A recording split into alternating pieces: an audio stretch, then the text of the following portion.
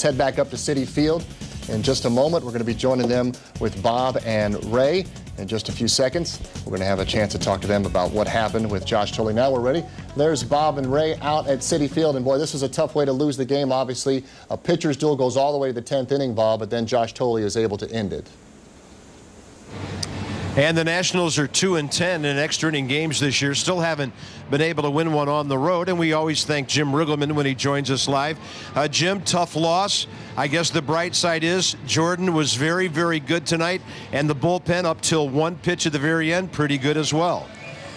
Yeah, that sums it up. We didn't do anything offensively. And, you know, we played pretty good baseball. A couple mishaps there in left field with miscommunication or something. But basically, you know, Desmond played a nice game at short. Gonzalez continues to play good defense. And, you know, Pudge is blocking balls. And, you know, we're playing fine, just not hitting much. And, as you said, very happy with what Zimmerman did. It's Slayton, Peralta, Burnett. They did a great job.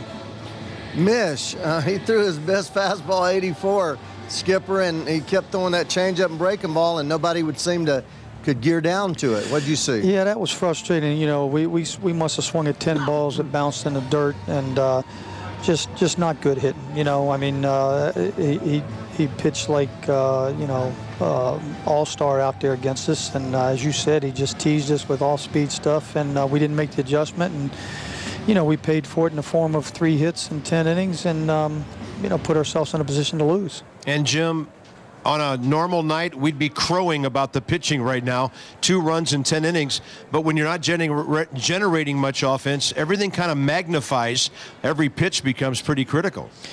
Yeah, absolutely. And the 3-1 count we went to there on Tolley, the catcher, you know, he don't swing at bad pitches. He battles, he fights off pitches and fouls them off. He did that against Zimmerman. Finally, Zimmerman threw him a bunch of fastballs, and he flew out to left field. Clip got behind with his changeup and got in the fastball count, and he took advantage of it. Jim, we always appreciate your time. Win or lose, we'll see you tomorrow. Thank you.